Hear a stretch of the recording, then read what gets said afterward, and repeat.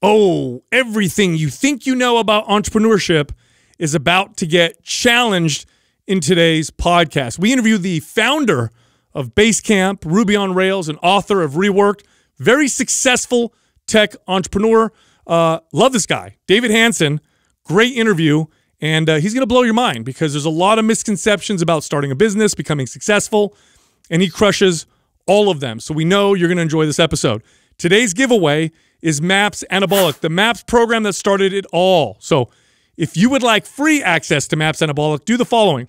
Leave a comment the first 24 hours that we drop this episode, subscribe to this channel, and turn on your notifications. If we like your comment, we'll notify you, and you'll get free access to MAPS Anabolic. Also, right now, we're in the middle of our Black Friday sale. It ends on Monday.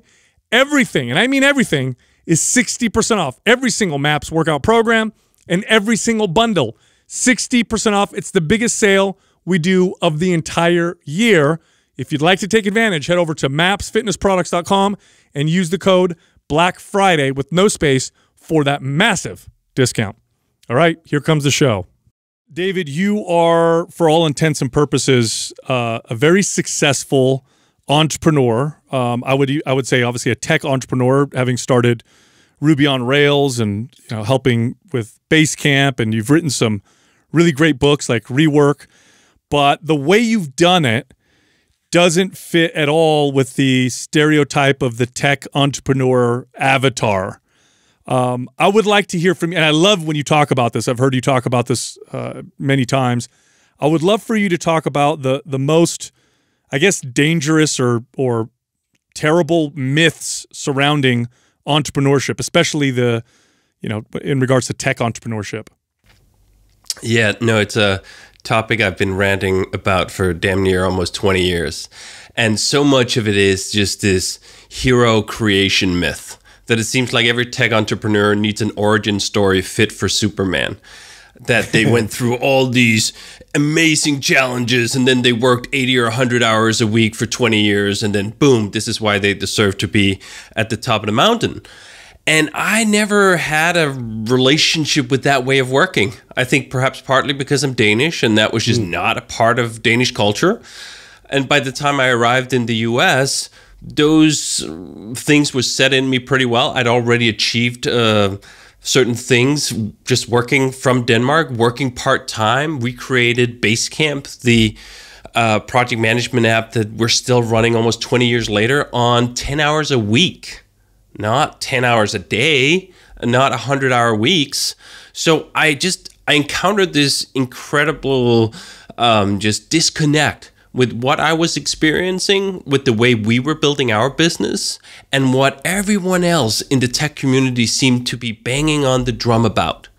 And for a long time, I thought, like, this is just so puzzling. Why is this? Why is it that we can work normal hours, have 40-hour work weeks, and still create what we're creating that seems to be resonating pretty well and compare very favorably to all sorts of competitors, and then everyone else in the tech industry seems to be banging on like, oh, you got to work the 8 hours, you got to work the 100 hours. I remember reading an article by Marissa Mayer saying you can actually work 130 hours a week if you're strategic with your bathroom breaks. And I was like, strategic with your bathroom breaks? Are you in prison? Are you or are you a CEO? Like, what's going on here? Why is it that the most successful people in the industry are talking about their job as though they were a slave somewhere? This doesn't fit at all. So I eventually realized, together with Jason, my business partner, that, do you know what? We have an example here. And it is our damn obligation to share that example, to provide a counter melody to all this that's just coming out, constantly just being pumped out, 80-hour weeks, risk everything, third mortgage on the business. We were all the way. And we're like, we took no risk starting this thing. We piggybacked Basecamp off a consulting business. We didn't go full-time with it until it could pay all our salaries without any risk at all. And we didn't raise any money. So we were definitely the odd ones out. Part of that from me coming from Denmark, part of that, Jason, my business partner, coming from Chicago. And a big part of it was we were never on the West Coast. I've since enjoyed the West Coast an awful lot, living in Malibu for about 10 years. It's a wonderful place to live, but I think in terms of entrepreneurial myths, it's probably ground zero for all the worst stuff that comes out in tech. Can you go a little bit further into Danish culture and maybe why that, you know, workforce is a little bit different, the way it's structured? And also you brought up Chicago as well, because, I mean, I totally agree with the way that everybody thinks like we have to get all this venture capital to get something going and get in massive debt right away. I mean, what were the differences? Yeah, so I think the one thing with Danish culture was I grew up working class. We didn't have a lot, but it didn't matter in many of the most consequential ways. I had some health issues as a kid. I needed some ear surgery. Never in a million years, until I was probably like 16, 18, did I even realize that there existed a universe where you had to pay for healthcare. That was the thing. And then if you didn't have enough money or you didn't have the right insurance, there were certain things you couldn't do. So I grew up in a system where a bunch of the basics were just taken care of, which created this nice pillow in the sense of like, do you know what? I'm not in a fight for my life here. Like if the worst thing that comes out of my career is that I end up working some 9-to-5 job somewhere, do you know what? That's also all right. Denmark is full of people who are very happy and take care of their kids and enjoy their hobbies and vacations, working 9-to-5 in a completely mundane job in a way that when I moved to the US in 2005, I quickly realized wasn't quite the same. That the consequences for quote unquote not making it were quite a lot steeper. So I think that impression just that like, do you know what? If this doesn't work out, like it's not like I'm going to end up on the street, right? It created a substantial sense of we can take it a little more easy. And also perhaps in part the role model thing. One of the things with the American tech industry, you hear it over and over again. Everyone is looking to like, oh, Elon Musk is telling you, oh, I was sleeping on the factory floor for 3 years or whatever when we were building these cars. And then you hear this other story and this other story. They were all stories about these heroic sacrifices. And I grew up in a country where like, I didn't hear any of those stories.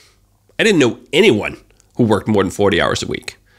So I think some of that fuses into you and you just get a sense of like what's normal and what's reasonable. And then you encounter a foreign culture, which is what I encountered with the tech industry, and just like, do you know what? No, this feels wrong. But I'd also say though, even within the US, it's not evenly distributed.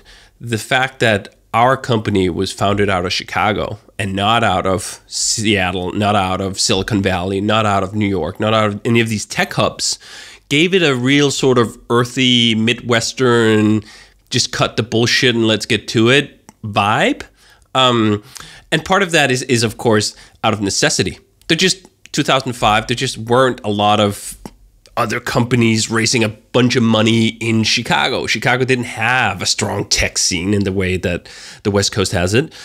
So those opportunities were never there truly to tempt us. So we were just like, well, we got to build our own things with our own ways and bootstrap it to where we want to go with it. Yeah, the irony is that you had no fear of, you know, living in the streets, yet you took a more, what some people would say, conservative approach versus, you know, maybe the culture here where if you screw up, you're on your own, and yet they take these massive risks with their business. Do you think some of that has to do with the way that sacrificing your personal health, your family, your body, your everything for a pursuit? Do you think that maybe has to do somewhat with how we glorify that and kind of almost like create this you're like a martyr. Glorified character? Hugely, hugely. There's such a workaholism as a point of pride in the US that when we talk about those 80 hours, we're not even talking like, what are you actually doing for those 80 hours? Is it valuable stuff, or do the last 40 count for something good? No, it's just that metal. Hey, I'm working so hard. I'm sacrificing everything. And that is part of the sort of mythology that goes into this. And this is part of why I feel good and why I feel worthy of all these spoils that I'm receiving, is because I put in more. And this is how I perhaps describe to myself that like, this was worth it. And then I also think it's just a mimetic culture. We look to each other. We look to each other's role models and like, what are they doing? Oh, they're still in the park. Like the cars are still in the parking lot at 9 p.m. Right? That used to be the meme for I think both Microsoft and other places where the CEO and other executives, they'd look at the parking lot like, how many cars are there still here at 10 p.m. at night? And that was a metric of success in and of itself, which I always found just so bizarre, because I've worked with plenty of people who were very good at wasting 40 hours and even better at wasting 80. That wasn't just, the value didn't come from squeezing every last sour drop out of that lemon. And I've worked with other people where you'd go like, do you know what? They can accomplish in 10 hours what it would take someone mediocre 100 to get through. In the tech world and the programming, we have this idea of a 10x programmer, which is a pretty disputed concept these days when meritocracy and so forth is sort of falling out of favor in certain circles. But I think it's absolutely true. I've seen it over and over again, that there are just people who are more efficient with their time. And in part, I think that efficiency comes from running some degree of slack. One of the things I think is so funny is that so many tech entrepreneurs like to liken themselves to like serious athletes. They're like, oh no, if you want to be Michael Jordan, you gotta work out 18 hours a day, 365 days a week. What are you talking about? No athletes are working out 365 days a week. You need time to recover and recoup. You need days off. Otherwise, you're not going to rebuild. You're not going to do all these other things, right? They all miss that when they try to draw these parallels. No, I'm actually Michael Jordan of whatever, healthcare management systems. Okay, first of all, calm down, right? Like, it's a self-aggrandization that I think is just entirely unhelpful and untrue. As we say, like, you look at all these athletes, that's just not how that works. It's why we have off seasons. It's why we have all these other things. No human being can run 365 days a week or a year on full throttle. That just doesn't work. You're going to pop every gasket in it, right? And even more to the point, as you brought up with, hey, I'm sacrificing my health, I'm sacrificing my relationships, I'm sacrificing all these other things. I've seen countless articles essentially glorify that as like, you can either have friends, success, health, pick two, or something like that, right? And you're like, no, that's just not true. And we use ourselves as an example. Hey, I've been in this business for 20 years, built a very successful business. I had time to work out. I had time to have friends. I had time to have hobbies. I confined work to 40 hours a week, and I think I was a better executive because of it. I think I was a better programmer because of it. I think I was a better business person because of it, because you had sort of a broader perspective. And also, I was just healthier, right? Like when you see these people who've been in this slog for 10 years, right? Where what they've been doing is staying at the office for 12, 14 hours a day. They don't look like happy, healthy humans. This is when they start talking about strategic bathroom breaks and you go like, do you know what? The chain popped up here at some point along the way. Now, David, we jumped right into talking about scaling and working the hours and stuff, but for the audience that is not familiar with Basecamp, now we use it every day. I love it. It's been life-changing. So was rework for me. But for the audience that doesn't know, give us a little bit about how you started and then the inception of Basecamp. Sure. So I started working with Jason Fried, my business partner, on the back of a stray email I sent to him. He didn't know who I was. I was a fan of the company he was running at the time, which was called 37 Signals back then. It was a web design company, and he was turning to learn how to program. They were doing web designs, and they were moving into building more things for clients. And he posted a question on the company blog, hey, do you know how to solve this pagination or some issue? I sent him an email. He quickly decides it's easier to hire me than it is to learn how to program. We start working together, and a couple of years later, when we had worked on a couple of client projects together, we had an experience that I think is very familiar to a lot of people. You start by organizing your project on email. You add a couple of people to it. It goes over a few weeks, and all of a sudden, a ball is dropped. And it's dropped because some person didn't get the right information or the accurate information or the up-to-date information at the right time, and you go, damn, we need a system. We need a system. We can't just shoot emails back and forth. It does not work. We have too many people on this project. This project is too important. And if we drop balls like this again, we're not going to have any clients. So we started building Basecamp as that one place where the balls wouldn't be dropped. One place we could put all the to-dos, all the messages, all the files, all the milestones, everything that goes into managing basically any kind of project in one place on a website. And we were building it just for us. And then halfway through the process, we're like, do you know what?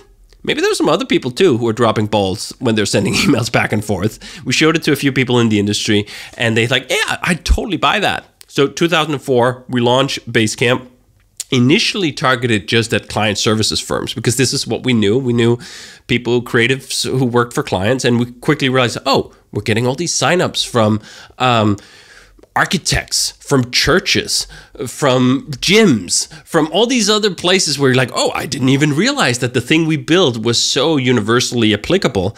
And in retrospect, of course, it was. Managing projects, managing communication, managing people is something that goes on inside every organization, inside every business.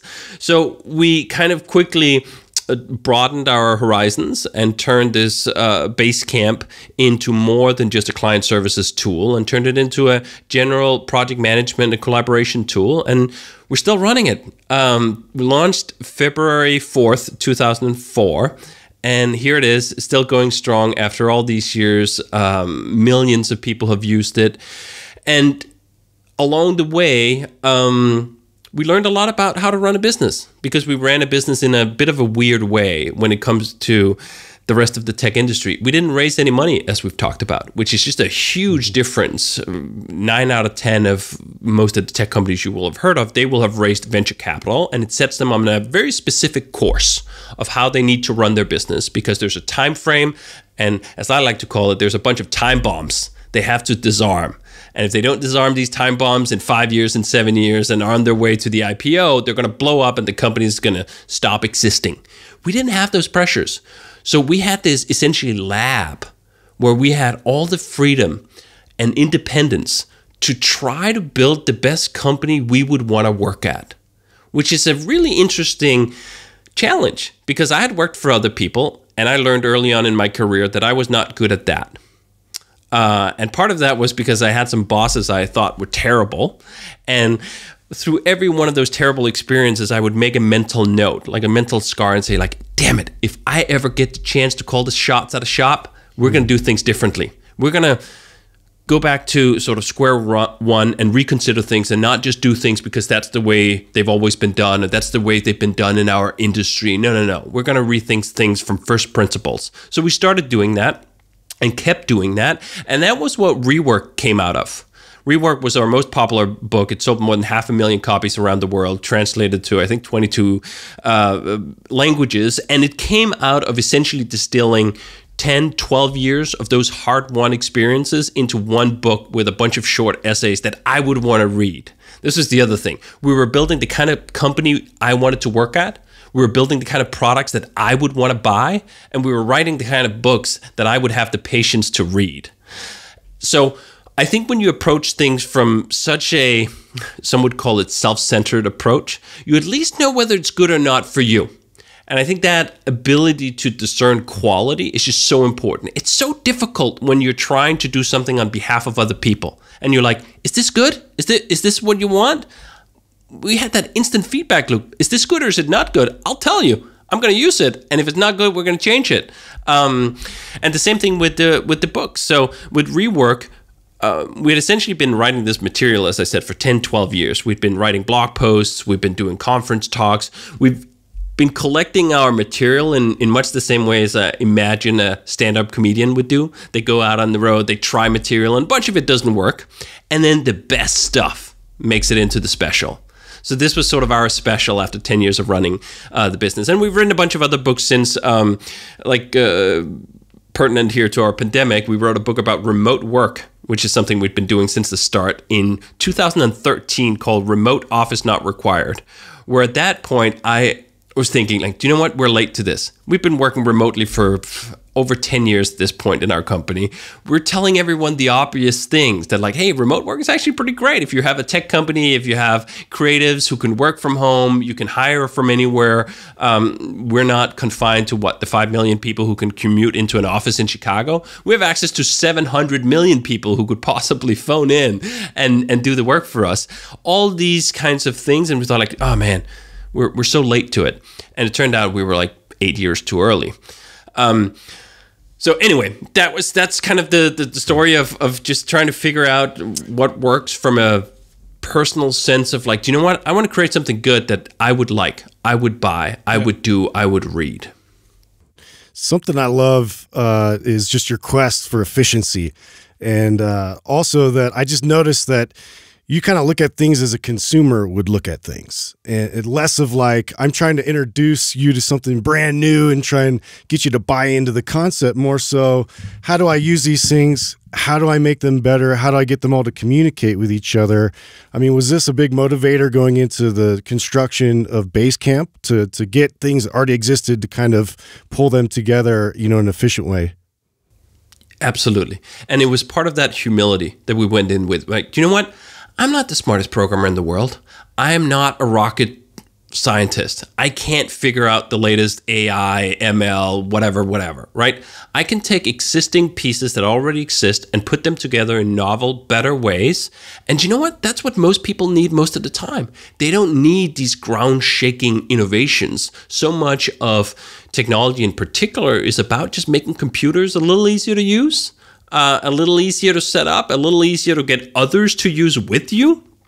These huge breakthroughs that get all the accolades, and that's great. There are very smart people who can do that. Not me, not what we do. And I didn't have an inferiority complex about that. In fact, for the longest time at Basecamp, we had this saying, we don't do science projects. Science projects being categorized as these sort of big unknowns, perhaps a huge payoff if you figure out the golden code. We're like, we don't do that. We don't do science projects. We do things we can ship in 6 weeks, things we can ship in 12 weeks, short intervals where we can measure what we're doing and then try to improve it. And all the building blocks are really there, which is perhaps in some ways ironic because I ended up building almost all of my own blocks.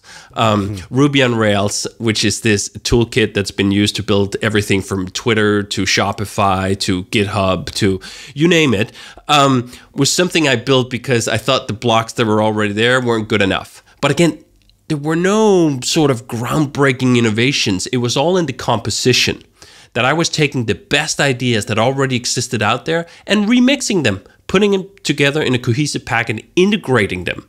Because this is one of the things that techies so often get wrong is they'll come up with this grand idea and it'll just be one piece of the puzzle. And someone will be like, do you know what? I want a picture of a sunset. Why are you giving me a box of 1,000 pieces? I don't have freaking 8 weekends to put that together. What I want is a picture of my wall of a sunset.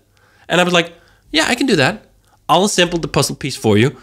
I won't engineer the new kinds of pieces in it. I'll just put it together for you and you'll have a sunset. And that's what you want to buy. That's what you want to use.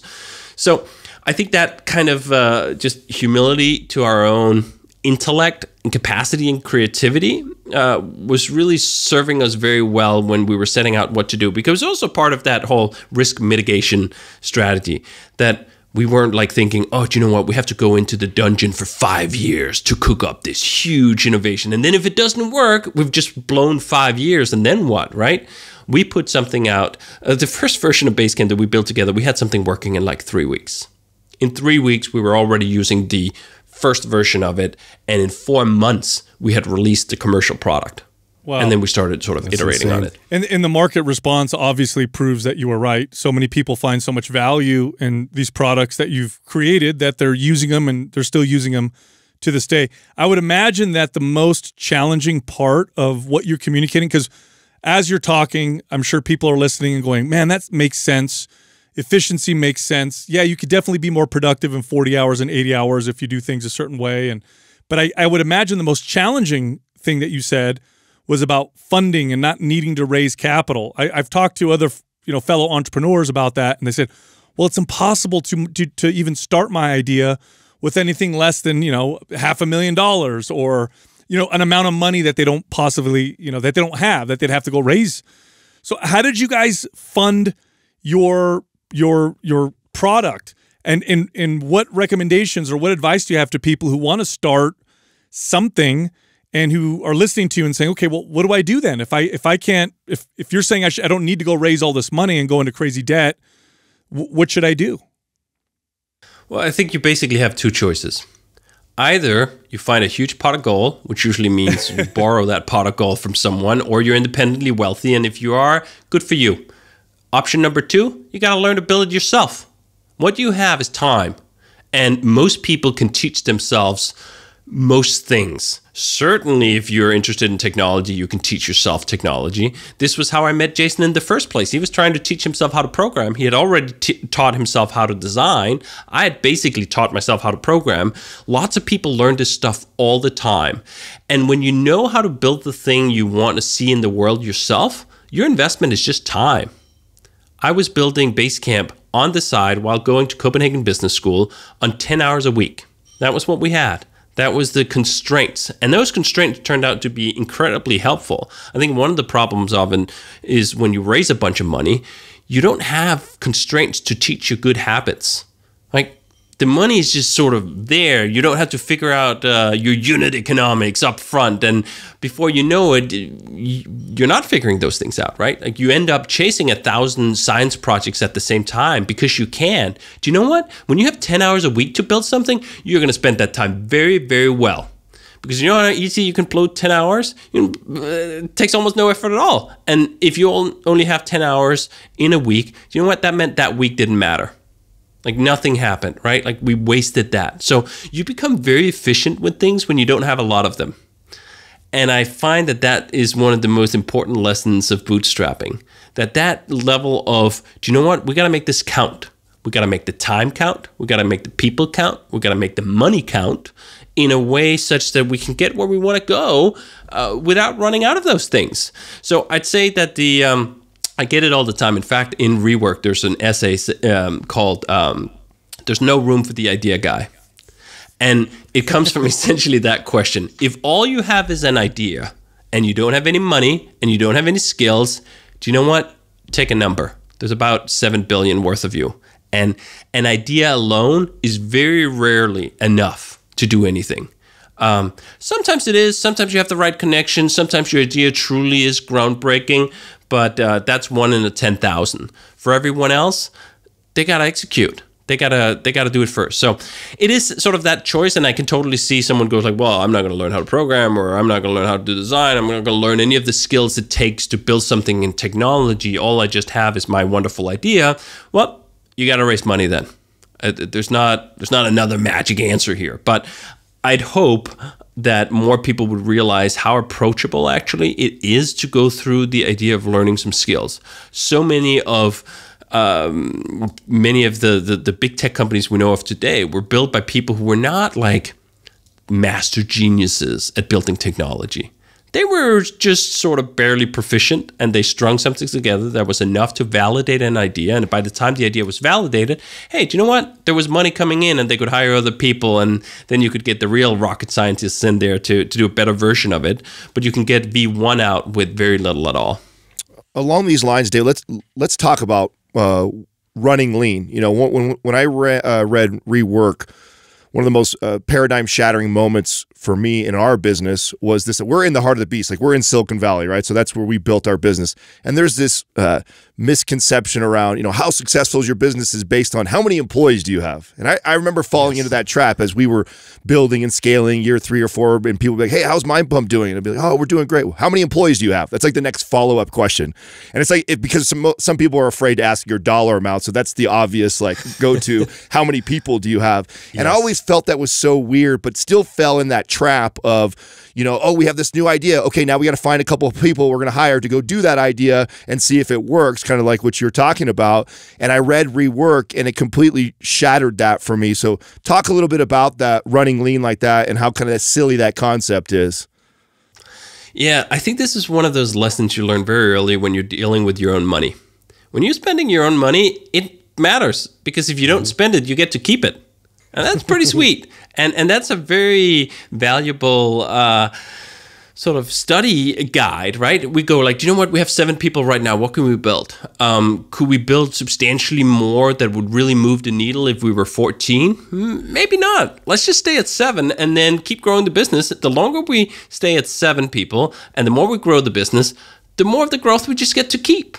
And this is one of the perversions that is injected when you deal with venture capital. Because with a venture capital trajectory, it's basically like, you don't want to make money. Making money is bad. In fact, it's frowned upon. You're not supposed to make money until, 10, 20 years down the line, because you're supposed to grow as big as you possibly can, as fast as you possibly can. So any amount of profit is essentially seen as waste. That was money that could have been reinvested into more growth. And we didn't have any of those dynamics breathing down our necks. So we just looked at it and like, you know what? We just made another $1 million this year. Should we keep it? Yeah. Actually, let's keep it. That's $1 million in the pocket. Yeah, that sounds good. Let's just keep that, right? So we grew the business very slowly. I think actually by year 3 or year 4, we probably only had those 7 or 8 people at the company, even though we were making millions of dollars. And that approach to it, when you're dealing with your own money, it just gives you sort of a very basic sense of economics and of business that are quite intuitive. It's quite intuitive, and you're able to measure, is this worth it? Quite easily, right? Okay, we can hire another programmer. That's going to cost so and so much. What are the ideas we have right now? Where we're going? Is this really needed? This was where we came to lessons that are in rework, like only hire when it hurts. So much of venture capital, and as you talk about this headcount idea, comes from like, you know what? We just set a number. We should be 300 people in 2 years. Why 300? Well, I don't know. It's a nice round number, and it's on the hockey stick graph here that we've charted out, right? For almost our entire existence, we followed hire when it hurts. And hire when it hurts for me meant we're not hiring anyone to do that job before I've done it myself and I'm sick of it. I want to have done every job in the business so that I can actually also evaluate when we hire someone that they're clearly better than me at it. That should be just the lowest possible bar here. When you've played all the positions on your team, you can gauge that quality. Someone is not going to come in and dazzle you with a fancy CV and you're just going to be blinded by that and you're going to go like, ooh, they must be amazing. Like, no, I actually did that job. I did the book. I did the finance. I know the questions to ask, even if I'm not the best finance person in the world, even if I'm not the best HR person in the world, even if I'm not the best marketing person in the world, I know which questions to ask. So I think there's all these secondary benefits to running your business in the most basic way of making more money than you spend. And the more money you make in excess of what you spent, the more you get to keep. And it's just such a basic idea that like, hey, do you know what? If you're making $20 million a year and you're spending 10, you get to keep 10. If you spend 5, you get to keep 15. I'd rather have 15 if I get to choose between those two. But in so many tech businesses and other businesses that are trapped in this growth idea, that never comes up because it's always just about more and more and more. And one of the most illustrative cases, and I think we mentioned this in Rework as well, for me was the Flip video camera. I don't know if you guys remember this. This is like 2005. This is before cell phones had like really good video cameras. And there was this Flip camera you could buy that had like a pretty good video recorder in it, right? And they had a phenomenal run for 5 years. You're like, they just sold so many of these, and they thought the entire way, hey, let's just reinvest. Let's grow it bigger. Let's grow it bigger. Let's grow it bigger. Let's grow it bigger. They never made any money before that entire industry just disappeared and video cameras became a feature of a phone. It wasn't an independent thing. And I always thought, like, you know what? That's such a waste. You got to take some money off the table along the way, at least if you're playing with your own money, right? Jason's dad trades. And a wonderful saying that I've heard since I've met Jason from him is, no one ever went broke taking a profit. And I'm like, yeah. So we tried along the way to take a profit, to have the fundamentals in order, to keep it lean in such a way that we were playing with our own stash. Nassim Taleb, who've written about the Black Swan and so on, has this skin in the game. You got to have skin in the game. And the more of your own skin you have in the game, the better you play it. Yeah, nobody spends money worse than people who pay no consequences for spending it poorly. Or are rewarded just for spending it. That's even worse, right? Oh, that's the worst. Yeah. Oh, we spent all our money. We need more funding. You know, here's our proof. We spent all our money. Yes. Yes. You know, the irony of what you're talking about with efficiency is that the beauty of the tech industry, the internet, I mean, all of it, right? The broad umbrella that covers it all, and the reason why it's been so transformational for humanity is exactly because of its efficiency. You can do more work in 1 hour today because of technology than you could before in a month or even a year of work. Now, how many entrepreneurs do you think fail or crash and burn or don't even start the process because of the false beliefs in what being a successful entrepreneur looks like? Do you think that that's causing more damage than anything else? I think it does. And I think part of the damage it causes is that it's a very exclusionary club in a way that it doesn't need to be, because you think of either these heroic sacrifice stories, like who can identify with the 80 hours a week, I'm not going to have any relationships, I'm going to just destroy my health, I'm going to do all these things that it supposedly takes to become one of these prototypical entrepreneurs who sacrifice everything. I think a lot of people look at that and like, yeah, I don't want to do that. I have a good idea for business. I think we could have something that works, but I don't want that. I don't want to be that fat slob that is sitting on year 15 on their startup, and maybe they've made a bunch of money, but they've also just wasted an entire decade of their life, and maybe they need to spend another decade making up for it in terms of relationships and health and what else have you. And they look at like, that's not an appealing notion. And this is why I'm so passionate about spreading our example, is because it doesn't have to be that choice. It's a completely false dichotomy. It doesn't have to be like either it's this, throw in everything, throw all at it, or it's nothing at all, especially with technology. I mean, at least I'm imagining here, but if you want to start a gym, I'm actually not imagining that much. I have a good friend who did start a gym, and one of the things with starting a gym is like you had to buy some equipment or you had to lease it. You had to have some capital here, right? The kinds of businesses that are possible in tech, a lot of them can be bootstrapped off like your own efforts. Computers don't cost anything these days. You don't have to buy massive servers. You don't have to buy licenses for software. Most of it is open source. Most of it is free. So it really is a uniquely open field for someone who's willing to learn how to make things and then be able to bootstrap that into something else. And if we're turning people off from giving that a shot just because they don't believe that they're willing to sacrifice everything, I think it's just such a waste. We're not going to see more Basecamps if everyone believes that the only way to succeed in technology is if you turn into Facebook or Snapchat or whatever other huge outlier that people would normally celebrate as like, that is technology. There's room for so much more than that. In fact, when we talk about our customers, talk about the Fortune 5 million. I don't really care about the Fortune 500. I don't think it's fine. There's some big businesses. Okay, interesting. More interesting to me is the Fortune 5 million. All these smaller businesses, like, you know what? This could be a great 6-person company. This could be a wonderful 18-person company. It doesn't have to be more than that. And small is not a stepping stone. In fact, when I think back of our history as a company, I have all sorts of nostalgia for when we were 8 people. Things were a lot easier. This is one of the other things, I think one of the myths is that like starting is the hard part. No, it actually only gets harder.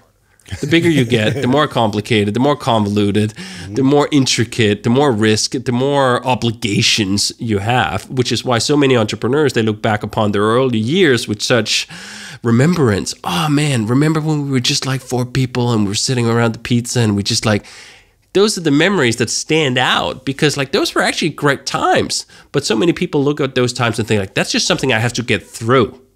I'm just getting through that on my way to whatever mega company I'm trying to get into.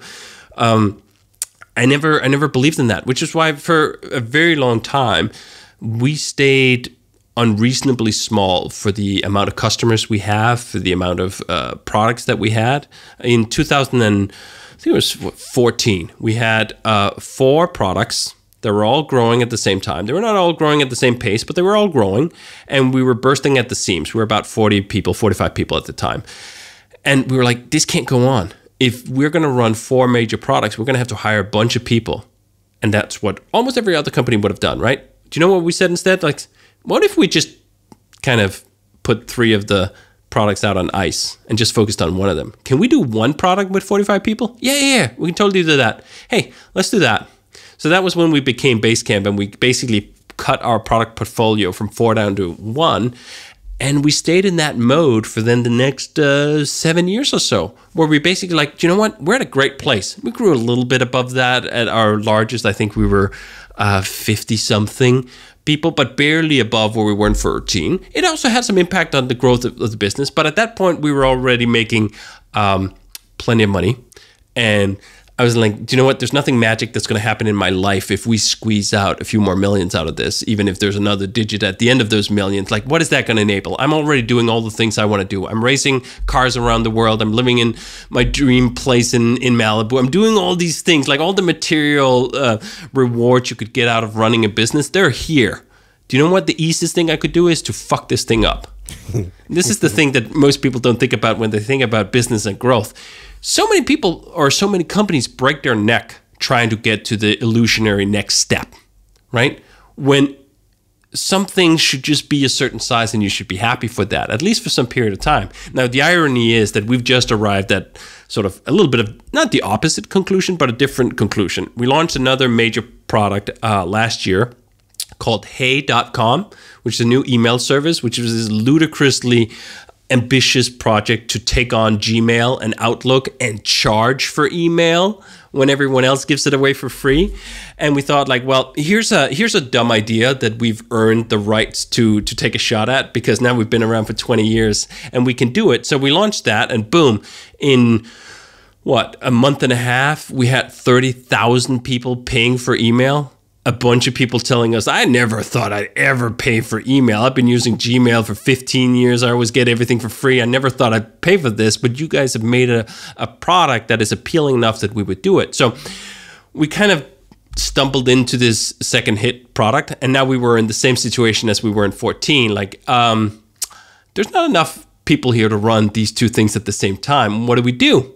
Do you want to get rid of Basecamp? And we're like, hell no. This is like the best idea we've ever had, probably. Do you want to get rid of this exciting new product that we just built and sell that off? No, it's way too good. Okay, well, then we got to probably grow a little. So that's what we've been doing recently, and that's what we have a bit of a chart to do. Like, you know what? We used to say 60 people is enough. Could we be 100, 120? Let's try that. And all of that is to say, like, you get to choose. You can say stop. And you can say, like, this is actually enough. And you can be where that is. And we were there for 7 years. And they were 7 glorious, profitable years that I look back upon with a huge smile and regret absolutely nothing about. And now after 7 years, like, hey, let's try some new things. David, I want to get into the email in a minute, because actually that wasn't even on my list to get into, but I'm now super interested in it. But before I do that, I have a bit of a personal question that I want to ask you. I love talking to somebody like yourself who has kind of came from nothing and then has accumulated all this abundance. And you seem to have a really good relationship with wealth and money. Was there a pivotal moment in your life when that happened? Tell me a little bit about your journey with money. Yeah, there definitely was. So the first thing was, of course, I had this Danish upbringing where money just wasn't a big thing, in the sense that the Danish society is a very class-compressed society. You don't see these huge class divisions. So there wasn't this growing up thinking like, oh, wow, I need to do something to get to another level. That's what's going to validate my worth as a human being, or any of these other things. I just grew up in this society where that's not there at all. But I grew up with all the same dreams and fantasies as any other kid. I'd play this game with my brother where it would be like, hey, if you want to, I was going to say $1 million, but it was even more humble, 1 million krooners. What would you buy with that? And I'd be like, oh man, I'd buy the biggest computer I could get. I'd buy like the coolest skateboard. I'd buy all these things that are sort of, we weren't exactly thinking of like private jets or castles or anything, right? We're just thinking about these things, and it was like, that was there, right? Like, it was always there as a striving. Even when I started working, it wasn't like I was making tons of money. When I started out, I was making like, whatever, entry-level money. And so you have these ideas, you have these fantasies of what it's going to do to your life if you hit the jackpot. And then I hit the jackpot. In 2006, Jeff Bezos bought a minority stake of Basecamp from Jason and I. And all of a sudden I went from having not nothing, but not a lot in the bank account, to several million in the bank account. And I went like, holy shit, this is it. This is it. This is the magic moment. Like, the money is there. Like, there's literally millions of dollars in my bank account. Like, I can seriously buy the biggest computer, or 5 of them, or 10 of them, and the coolest skateboard, and probably also a nice car, and all these other things, right? And it's almost sort of like you're finally getting to the top of the stairs and you're like, oh, we're going to open the curtain. It's going to be amazing forever. And it was amazing for like 2 days. And then after 2 days, I was like, okay, now what? What am I supposed to do here? Right? Like, I bought a cool car and that was great. I love cars. They're fun. But it's like I'm going to drive around in a car for 8 hours a day. Then I'd be an Uber driver, right? Like, that wasn't exactly the aspiration here, right? So this was just sort of, it was a nice trinket, reward, whatever. But there was actually a real sense of disillusionment because I had built it up in much the same way I think that a lot of people build up wealth, that like, do you know what? If this thing happens, this is just going to be bliss.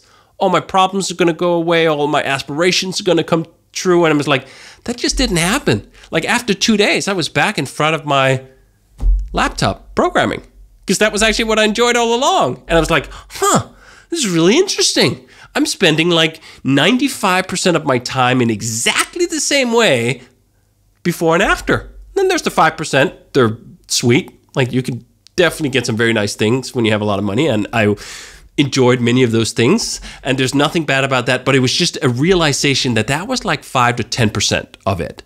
And then the other 90% was the satisfaction of what I wake up to do every day. And that didn't really change. And in some ways, that was a bit of a disappointment. I thought there was going to be more confetti for longer, that this party was just going to be something else than what it was. But in other ways, it was also reassuring that, do you know what? I'd had most of the things that I was passionate about all along. And here I'm sitting, 15 years later. 15 years later, after Jason and I became millionaires off that purchase, and we've made plenty of money since, and I'm spending my time in much the same way.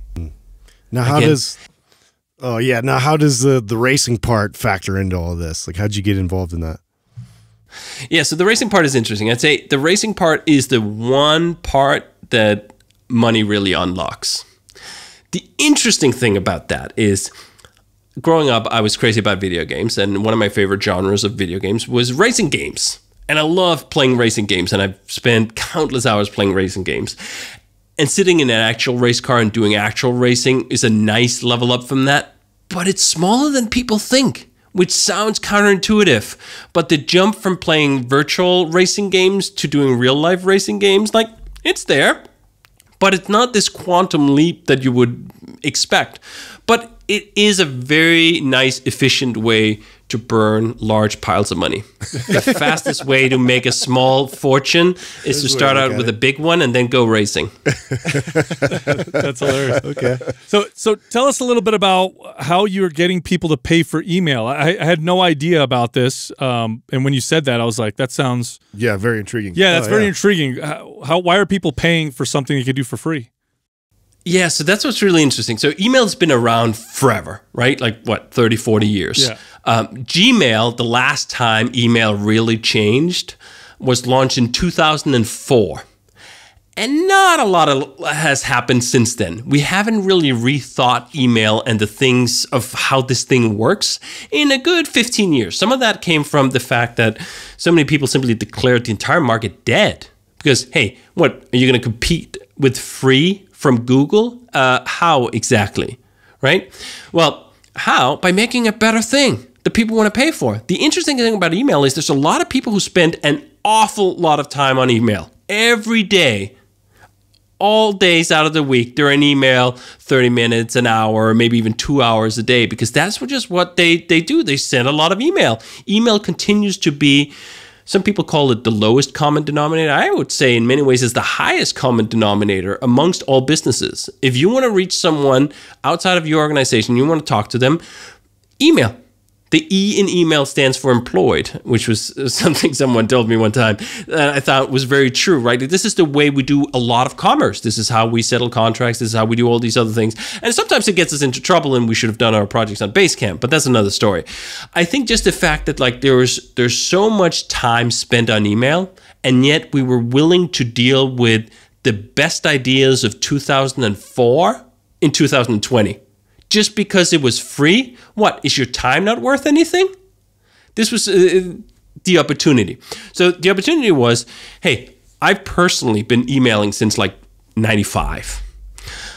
I've had a lot of experience with email, and I've had a lot of grievances with email, and I never had a way to express those grievances in software. So that's what Hey is. It is my and Jason's 25 years of using email and fixing it in all the ways we wanted to see it fixed. I'll give you a few examples.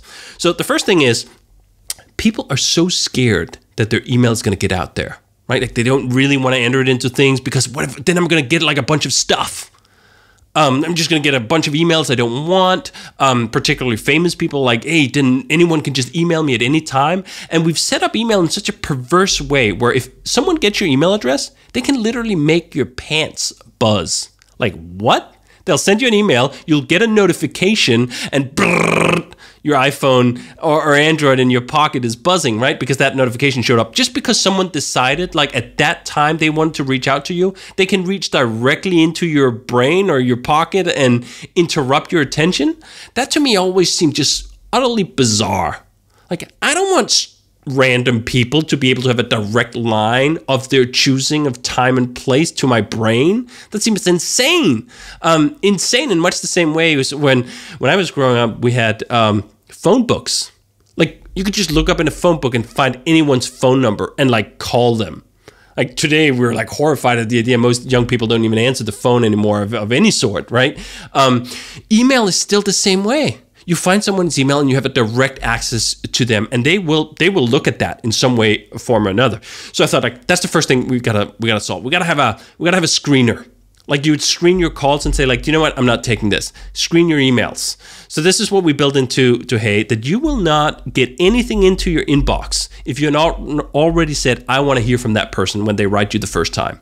So we have this screener. When anyone is writing you for the first time, you get thumbs up, thumbs down. If you say thumbs down to that person, never going to hear from them again.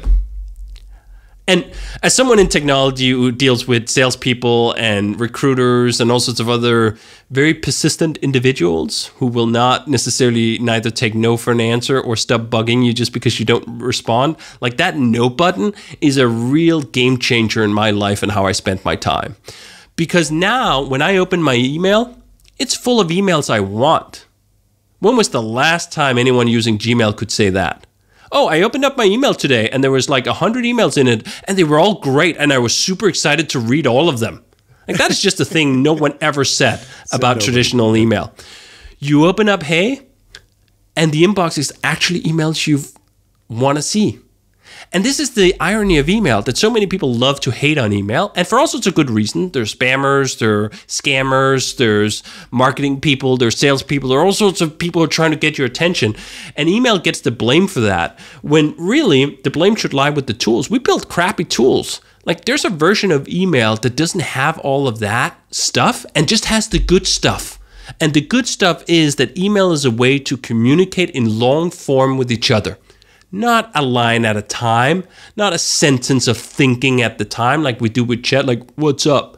Yeah, okay, what is up, right? Like, we used to have longer, more interesting conversations when we were writing things further out, and particularly in business, where, do you know what? Paragraphs are like a good thing. It takes multiple sentences, you string them together, you put 5 paragraphs, and like, there's a whole idea pitched that I can read at my leisure when I want to do so. That's amazing. So that's one example. The screener is really a complete game changer. I went from getting probably 200 emails a day or something like that using Gmail, just dealing with it, right? Like, just, I got really fast at deleting things and scanning them, but like, I still had to process it, to some days I'll get like, 15, 20 emails that actually hit my inbox, and like, they're emails I want. They're from people I want to hear from. They're about things I care about. That's just, it changes your entire relationship with email. And this is probably the one thing that we hear back from people who actually give it a try, is they didn't know how bad it was because you've just been soaked in it. Like, you're the boiled frog. I'm just used to getting 100 emails a day, and like that most of them are things that I don't want, and I just dealing with that. And then you see for the first time, oh, I just got like 30 minutes of my day back. Like, compound that over a year, compound that over a decade, and you go like, geez, what are you charging for this thing? $100 a year? That's incredibly cheap. Like, I mean, how much would you pay to be able to get that time back when you're laying on your deathbed and like, hey, do you know what? I could sell you 4 extra months here. Do you want to pay $1,000 for 4 months of extra life? I think most people would probably go like, hell yeah, sounds like an amazing deal. But we don't see that most of the time when we're in it. The other thing was some of these more nefarious parts of email that no one had addressed for the longest time. So there's this thing called spy pixels. I don't know if you've heard of it, but when a salesperson sends you an email, they can embed this little invisible pixel in the email, and almost all of them do it. And when you then open that email, boom, they'll know exactly when you opened it, where you were when you opened it, what device you used when you opened it, how many times you opened it, and then they can start pestering you on the basis of that information, which people do all the time. They'll be like, hey, I saw you opened my email, but it's been 3 days and you haven't replied. So can we do a call tomorrow at 2:40? And more people will be guilted into that, like, okay, fine, right? And it's just such an abusive way of using email. And I had that happen to me a couple of times, right? Where you open email, it's like, how the fuck does he even know whether I opened this email or not? That seemed like invasive. Is he peeking in my window? No, it's just this thing called spy pixels. And for the longest time, email providers would know about them. In fact, most mailing list software, just like as a matter of course, has it in there. This is how you track things like open rates and so forth. Same kind of underlying technology, but when it's used by individuals against other individuals, it's really creepy. So we built a blocker into that. Not just a blocker, but a blocker and a shamer. So now if I get an email from someone who's using a spy pixel, it'll say like, hey, John just sent you an email, but no, he's using a spy pixel. He can see where you were and all these other things. But don't worry, we actually blocked that. So he can't see any of those things. But you should know that John tried to spy on you. And you know what? After we built this feature for Hey, I started replying to some of these people and like calling them out. And you would never see more red-faced people. I mean, just imagining they're red-faced because of their garbled response. Like, oh, I didn't mean to. I didn't. Like, how did you even know? Right? Like someone was caught with their binoculars sitting out in the tree, and you were like, hey, what are you doing up in that tree with those binoculars? So we've packed email full of these things. Packed Hey full of these features to fix some of these fundamental parts of email that were broken, and then left the parts that were awesome. And then what you're left with is mostly the part that's awesome. And it's funny because so many times entrepreneurs in tech have tried to claim that email was dead. I think the first time I heard that email was dead was in like 2002. And then every year since, there's been a new product comes out like, email is over, email is dead, now it's just chat, now it's just this, now it's just that. No, email is still here. We send more emails every year than we've ever done before. And for a good reason, because email is actually great. We just needed to dust it off. Someone needed, after 15 years, to come back to the problem and say like, let's look at this with fresh eyes and 30 years of experience and build something better. And if we build something better, people will realize that their time is worth something. Not only is their time worth something, but their privacy is worth something too. One of the most infuriating stories I remember reading about Gmail was that, you know, when you get a receipt in Gmail, Google will look at that receipt and they'll go like, oh, so you bought that. Let me tie that to your profile so that I can show you ads of other things like that. And you're like, you're literally going through my mail. Right? Like so many of these parallels, if we translate them to the real world, we'd be creeped out. You're like, wait, an advertising company is opening my email and reading through my emails, taking notes on what I buy and what things I sign up for so that they can sell me more crap? Hell no. Can I pay someone such that I don't have that happen to me? Yes. Hey. Yeah, that's there amazing. It is. You know, there's a theme with a lot of these products that you've created. When I hear you talk about them, obviously brilliant and successful. Also, they sound like obvious things, like Basecamp put together tools that people would use anyway, and you just put them all in one central area so you didn't have to worry about trying to get them to talk to each other and work together.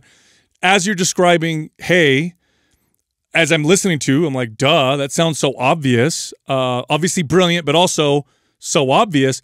Why do you think so many entrepreneurs miss the obvious stuff and instead go for the, like, I'm going to invent the next Google? I think some of it goes back to that sense of humility. I don't think I'm that smart. I'm totally fine just picking out the obvious bits and putting them together. There's no skin off my back by not being heralded as the person who invents the next deep dish. I don't need that in my life. I'm just interested in first of all, I'm interested in fixing my own problems. And then I've come to realize that there's plenty of people who will pay if I fix my problems because it's their problems too. So when I fix something for me, that can be sometimes just like quite easy or fundamental. Actually in Hey, the wonderful thing is like, I'm still programming Hey. 20 years into this business, one of the things I enjoyed the most is to program. So I still make all my own features. And now I have my own email client. So whenever I'm annoyed by something, I can just fix it. So last week, I put in this thing, the mass spam button. So we have this screener, right? So anything you receive from a first-time sender, it'll go into a certain area. And after some amount of time, like you've screened through most people you want to see. So a lot of the stuff that goes in there is stuff you don't really want. Before we had like an individual thumbs up, a thumbs down on each line you'd have to push. And I'd wake up in the morning, there'd be like, I don't know, 5, 6 emails in it. And I'd just be, I'm tired of clicking the mouse 6 times. Could I click the mouse 1 time? I'll just scan these and like, yeah, they're all junk. I don't want it. Boom. I'll just put that button in there. And now it's there, right? There's nothing magic in that. But for me, it is kind of magic. It's kind of magic that like, do you know what? These 6 people went through some effort of trying to get a hold of me and like, boom, I just click one button and they're all out of here and I'll never hear from them again. That's the kind of magic I enjoy. Like it's not machine learning, it's not AI, it's not fancy. There's not a science paper I'm going to write about this. In fact, they're not science projects, right? This is one of the themes we have from Hey is that in comparison to Gmail, we don't rely on artificial intelligence. We rely on human intelligence. Do you know what? Humans are pretty good at saying whether they want to hear from someone or not. Gmail, surprisingly crappy. Surprisingly bad. Like so many times I'd hear from people switching from Gmail, like, yeah, I had to switch from Gmail because they kept sending emails from my friend to spam. The machine somehow thought that this person was spam and it kept going to spam, and how many ever times I said like this person is not spam, it just kept going to spam. We just like, hey, what if we just don't do the AI part? We'll just ask. And then you get to decide whether you want to hear from someone or not. And it works amazingly well. Sometimes techies, I'd say oftentimes, the most trouble they get themselves into is when they try to be excessively clever. I remember this joke from back in the old Microsoft days with Word. They had this thing called Clippy. And Clippy was this little thing that would be at the side of the program, right? And be like, oh, it looks like you're writing a letter to your lawyer. Would you like to reformat this in dumb ways? And you'd always be like, no, fucking Clippy, shut up. I don't want to hear from you, right? And that's the problem with artificial intelligence. AI doesn't have to be right just like half the time. No, it has to be right 99.99% of the time. Otherwise, you get so annoyed when it's wrong that it erases all the benefit of when it's right. And I'm like, you know what? I'm not smart enough, and it seems like neither is most of the rest of the tech industry, to come up with AI that is right 100% of the time. So I'm just going to sit out and wait until the singularity comes up, or Elon or somehow comes through with a breakthrough where they're right all the time. But until then, I'm going to bet on the human brain. Yeah, David, you know what you reminded me of? There's this old story. I don't know if it's true or not. I don't think it is, but it was around the Cold War, and it was talking about the space race and how the U.S. invested hundreds of thousands of dollars in trying to figure out how to get a pen to work in zero gravity so that, you know, the ink wouldn't flow to the ball, so you could still write with it. And they spent all this money on it, and then meanwhile the Soviets used a pencil, which worked no matter what. And it Bingo. Totally reminds me of that story. Do you have any personal advice or things that you use yourself to improve your efficiency? Because you seem like the perfect person to ask this question to. Like, are there things that you do to make yourself more effective in less time? Yes. So I'd say the key lesson through all my years of where I've found the creativity and productivity has been in long stretches of uninterrupted time. That was why I was such a big fan of remote work from the get-go. I had such a hard time working in an open office. That thing is just a torture chamber for anyone who needs to concentrate. And we've been running this experiment now for at least 25 years, and it's just turned out horribly bad results time and time again. So hack number 1, sit in your own office in a place where you can close the door. Boom, just that right there opens up all the gateways. Hack number 2, turn off all notifications. In fact, this is another thing for Hey. So every other email client in the world will default to sending you notifications when you get a new email. Hey? No. It's the other way around. If I want to hear from you, specifically, if I want you to buzz my pocket, I'll turn it on for you. Otherwise, it's off all the time. And I'd say nothing else really in terms of setting up a new phone or a new computer can do more for your productivity than turning off all forms of notifications. Do you know what? You don't need to know the second an email hits your inbox, unless it is truly an urgent thing, magic deal, whatever, and you can turn it on in that case. 99% of the time, it can wait until you come up for a breather. So setting yourself up in such a way, turning off notifications, having a door that shuts, creating the space such that you can get 1, 2, 3, 4 hours of uninterrupted time, that's the magic. Literally. This is why at Basecamp, we're such a big fan of Basecamp, because Basecamp is all about asynchronous communication. Someone will post a message in Basecamp, and you know what? I can read it in 2 hours. I can read it tomorrow. It'll be fine. Most things are not that urgent. And if they are, fine. Reach out to me. Give me a phone call, right? Most things are not that urgent. But if everything is scheduled as like, you know what? I have a meeting at 10. I have another meeting at 1:15. I have another meeting at 4. I occasionally have days like that, and I just know going in, do you know what? I'll get nothing done but those 3 meetings today. There's nothing I can engage my brain in that'll create major forms of progress in the way I like to make progress, because I can't think 30 minutes at a time. I can't think 45 minutes at a time. I think the greatest gift you can give yourself if you are dealing with tasks that require concentration and in-depthness is long stretches of uninterrupted time. Excellent. What do some of your biggest critics say about the message that you're communicating right now? Number one is probably that it's unambitious. This is the critique we've gotten since day one, that we're running a lifestyle business, right? This is the thing we would get again and again. And they would think of it as a searing critique. And I'd go like, yeah, actually, I would like to run a business that works for my lifestyle. What kind of business do you run? Would you run a business that does not work for any lifestyle? Like, what kind of setup is that? This is how we get back into strategic bathroom breaks again, right? Where you're making yourself into this slave-like character because what? So yeah, we run a lifestyle business that just has happened to have created hundreds of millions of dollars of value over 20 years. Yeah, I mean, I don't feel bad about that. The other thing I don't feel bad about is not being a billionaire. For example, that seems like a huge hassle to me. Every billionaire that I know or have come in contact with or talked to, they're always talking about like what a just pain in the ass it is. Oh yeah, I have my own security detail of 6 people that follow me around all the time. I'm like, yes, well, that's not a good selling point here. Not that interested in that. Almost all of the material luxuries that you can enjoy as a human being are accessible at far, far lower entry points than being a billionaire. Unless the thing you love to do is, I don't know, own a 500 feet yacht or something, or perhaps shooting yourself into space on a rocket that has your name on it. Anything lower than that, you can get by with far less. And this was perhaps the great lesson too of that moment in 2006 when Jason and I became millionaires, was that the difference between having zero money and $1 million is very, very large. The difference between having to, can I pay rent this month? Do I have to check how much the groceries cost? And not having to do those things is huge.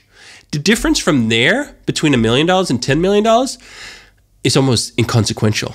Yeah, of course, there's more things you can do, but all of the real value of material goodness that comes from sort of just having those basics just settled and out of your mind and not haggling and hunting you again is enormous. And then the jumps only get smaller.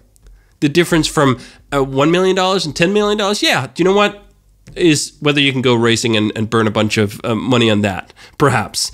Then the jump again from 10 million to 100 million is like, I don't even know. Like instead of having 4 cars in your garage, you have 6 or 8. Is there a big difference in that? Not really. The difference then between 100 million and $1 billion is seems like we're over at the top of the hill here, and it's starting to go downhill in terms of hassle and protections and obligations and all this other bullshit that comes with it on the other side. I'm like, yeah, not interested.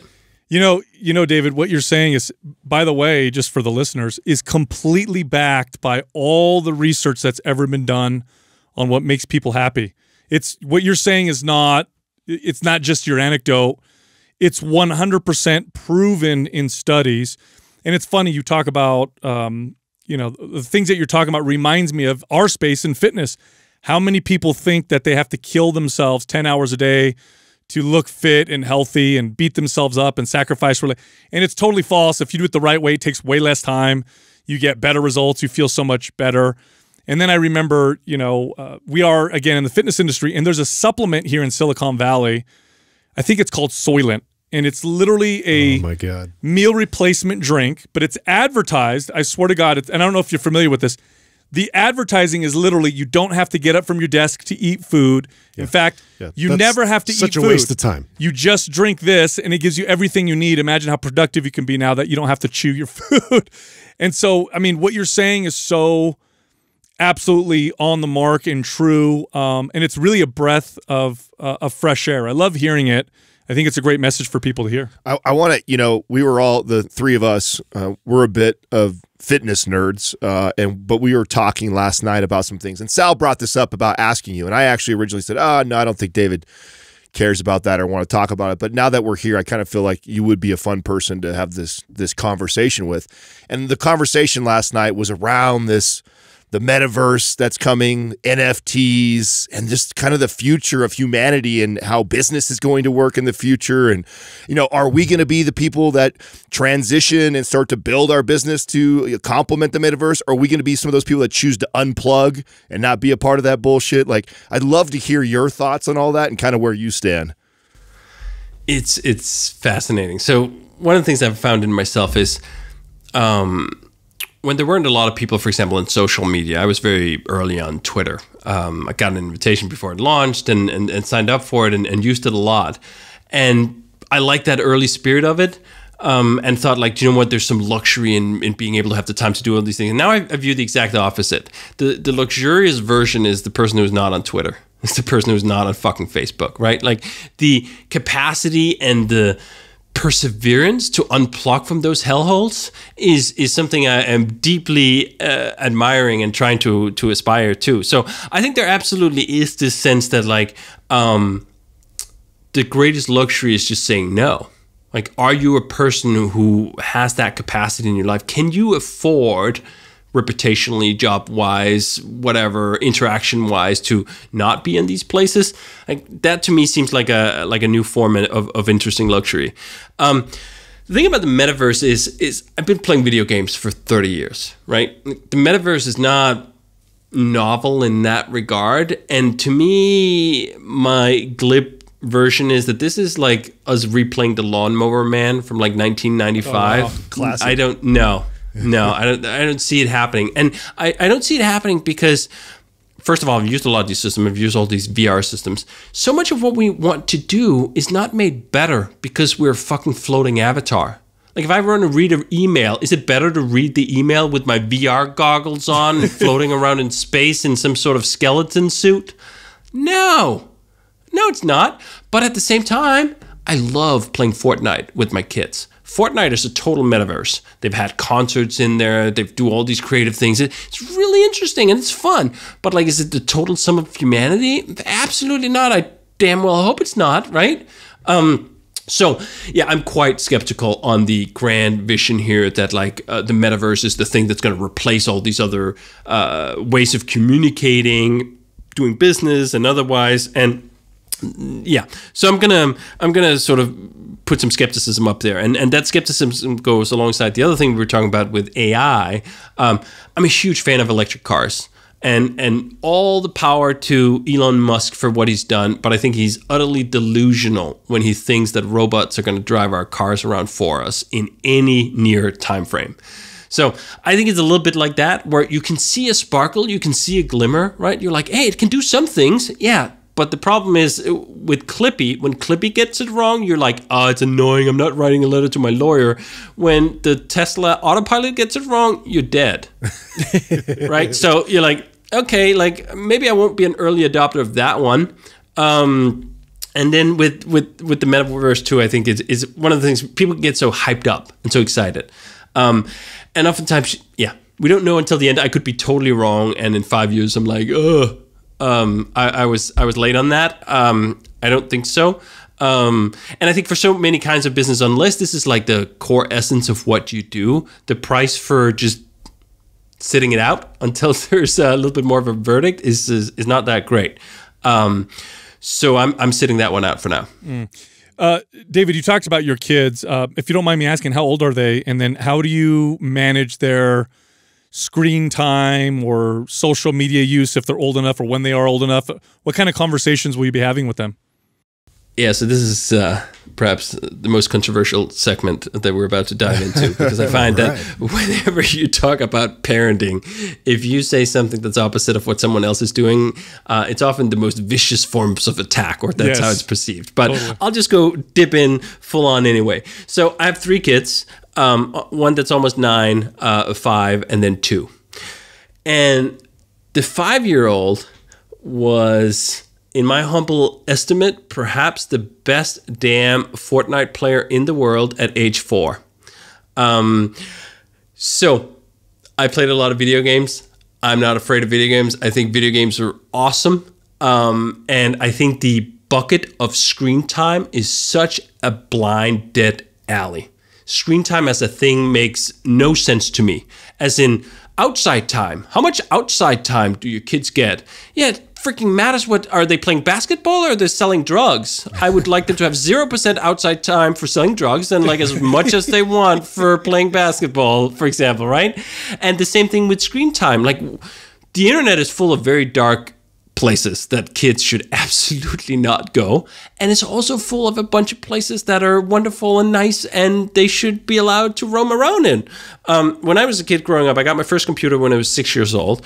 And from 6 years old until I was about 22 or 3 or something like that, the major center of my life was video games. And I look back upon that time and like, do you know what? I wouldn't be where I was if I had not spent a lot of time on video games and computers and learning that. And did I give something up here or did I become addicted, right? Like this is often the things your parents worry about. And I think they're looking at it entirely wrong, in much the same way that the whole thing about drugs was looked at wrong. And it was looked at wrong because there was an experiment with cocaine and rats. I don't know if you've heard of this experiment where you put a rat in a cage and there's a cocaine dispenser, right? And the original experiment went like, do you know what? The rat will take as much cocaine until they die. Yeah, if they're in an empty box with no other forms of stimulation. And then someone else ran the same experiment, I think 2005 or 2006, where, hey, rat in a box, but the box isn't just an empty box with a cocaine drip. There's a cocaine drip, but there's also a wheel. There's other rats. They can run around in a maze. There's things to do, right? Did the rat just die of an overdose of cocaine because it was there? Absolutely not, right? Because there were other things that they could do. And this is what I found with my kids. My kids love playing video games. But the second I ask, hey, do you want to build some Legos? Do you want to go outside and run around with me? They absolutely want to do that. Right? There's such a fear from parents, I feel like, that like, oh, these video games are going to take over their brains and their lives and like they won't do anything else. Yes, this is what happens when you find interesting new things for the first time. Like anyone who fucking watched one episode of a great show on Netflix and then binged the entire season, right? This is what humans do. There's nothing bad in that. In fact, that level of dedication and deep dive is key to becoming a great learner later on. That you have that kind of capacity to go really deep on a subject. And so we ran this kind of experiment at home. And I'll say my wife wasn't necessarily always 100% sure it was going to pan out, right? I was like, do you know what? No limits. If you want to play video games for 10 hours a day, you do that. And for the first few days, that was what happened. A lot of video game playing. And do you know what then happened? They lost interest. sometimes for longer periods of time, sometimes for shorter periods of time. My wife was just remarking the other day, like, hey, do you know what? It's been 3 weeks. They haven't really played video games at all because they got their fill. And I think part of this is like, what are we trying to do as parents with kids? Are we trying to protect them from all the bad things that could possibly happen in the world? Or are we trying to teach them how to cope with that, right? Can we protect them forever about all the bad things or stimuli or addiction that could possibly be in the world? No, we cannot. Very quickly, you'll run out of that. I mean, barely do they have to become teenagers before you can no longer control all aspects of their lives. And then they have to kind of figure things out on their own. So my philosophy has been, do you know what? For them to learn portion control, they have to eat so much candy that they puke. You can't tell a kid, don't eat more candy because it's bad for you. That will not register until they've thrown up the too much candy. That registers. Once they've thrown up too much candy, they'll go like, yeah, okay, I'm not going to eat that much candy again. That's a way where you teach sort of permanent lessons that they actually experienced on their own that feel authentic and theirs. It's not just something you're telling them. It's the same thing as we were talking about with the wealth thing. I remember before we had the investment for Bezos, I would read these profound things like, oh, money's not going to make you happy. And it'd go like, easy for you to say, right? Like you've already made your money or whatever. Some of the things you have to experience on your own body. No one can tell you that lesson. And eating too much candy or playing too much video games falls squarely in that category in ways that won't kill the kid. Very true. No kid has ever, to my knowledge, died of playing too many video games in a sort of short period of time. And they'll learn, like, do you know what? Life is more interesting than just playing video games if your environment is not just an empty box where that is literally the only thing in it. If there are other things, there's Legos, there's drawing paper, there's a soccer ball we can go kick, there's a bike we can go ride on, there's other kids I can interact with, those options will be chosen. And you have to have some faith that that's going to happen. So that's kind of what we run. On the topic of social media, I'm not 100% sure there. So I'll give it in part because we haven't had to face that issue, although to some small extent we have. So both the kids watch a fair amount of YouTube. And YouTube is an absolute wonder of the world in some parts, and it is absolute hell in other parts. Like, it's full of total garbage and crap that I would never, ever in a million years want my kids to watch. But some of the things that they watch, for example, is like, I think his name is Bro Jack or something, that plays Minecraft. And one of the things I learned from my 5-year-old when he was watching that was like, do you know what? He leveled up on vocabulary, on intricacy of his builds, on all of these things as though he had a older friend sitting next to him teaching him things. Do you know how kids learn a lot? By having older peers that are a little ahead of them teach them things. And like, this is kind of a version of that. Again, that has to come with some level of supervision because you don't have to click too many times wrong on YouTube and you end up down these rabbit holes, right? But there's also entire categories of it of like, do you know what? My kids just love to see how other kids play. This is a core human thing that you would see in normal place circumstances. And how many 14-year-olds have the patience to sit and teach my 5-year-old how to build cool shit in Minecraft? They don't. Unless it's on YouTube and they get paid for views. The one thing I would say, if you're going to do that thing and if you're going to expose your kids to YouTube, you absolutely positively must get YouTube Red, which is the version of YouTube that doesn't have any ads. If you expose your kid to an ad every 4 minutes and they do long series of YouTube, yeah, absolutely. No, that's child endangerment, and don't do that. Yeah, no, great insight. I really appreciate that. It's like the difference between like, I got to go outside and make the world perfectly safe, or I got to just make my kid tougher and stronger to deal with it. And stronger. It's like, which one is, I can't possibly make the world perfectly safe, so let me focus on making my kid stronger. And the way you make someone stronger, just like when you work out, you got to break a few things, right? You got to throw up a little. You got to hurt yourself. You got to scrape your knee. You got to fall down from somewhere high. This is how you learn, right? Like if you're lifting weights that are so below your capacity, you're never going to break any of those muscles. You're not going to rebuild stronger. this is what we're trying to do. And I think this is one of the great tragedies of modern parenting, that most parents have seen their view as like, you know what, I have to protect my kids in all the way. I have to create this cocoon bubble for them. And that's one of the parallels. Like we're living in Denmark right now. There are kids on the streets of Copenhagen, like 6-year-olds riding their bike along to their friends. And it's like, yeah, actually, I never saw that in New York. I never saw that in Los Angeles. And for probably fairly good reason, perhaps. And to some extent, not for so good reasons. Because this used to also be childhood for American kids in the 80s, in the 70s, when the world was actually far more dangerous than it is today.